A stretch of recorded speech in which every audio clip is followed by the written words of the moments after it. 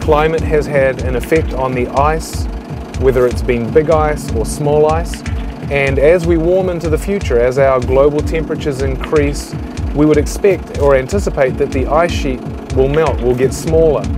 So has that happened in the past? Yes, we know it has. How quickly have those changes occurred? We're not exactly sure. We're trying to find out in the ANDRILL program. We're trying to go back to periods in time when we know Earth was warmer and understand how the Antarctic ice behaved in that time, so that really we can get some sense for how it might change as the climate does warm into the future. We're standing in Wright Valley, and in this direction is the Ross Sea, and in that direction is the East Antarctic ice sheet. And this valley was formed as the glaciers moved through, came over the top of the Transantarctic Mountains and excavated the valleys all the way down to the Ross Sea.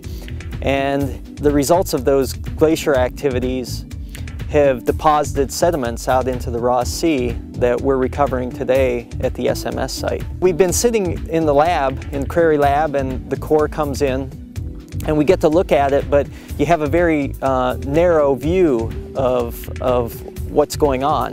And so by having the opportunity to come out into the dry valleys, you're able to see where a lot of those sediments originated and put those sediments into context with the geology of the valley. Understanding what happens at the poles during periods of climate change is especially important.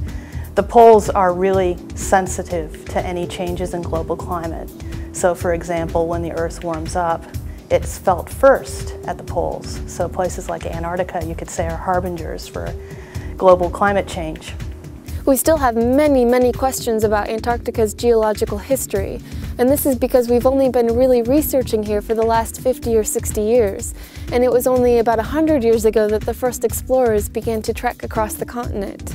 Next time, we're going to meet some of the early researchers and explorers who have paved the way for exciting discoveries here on the ice.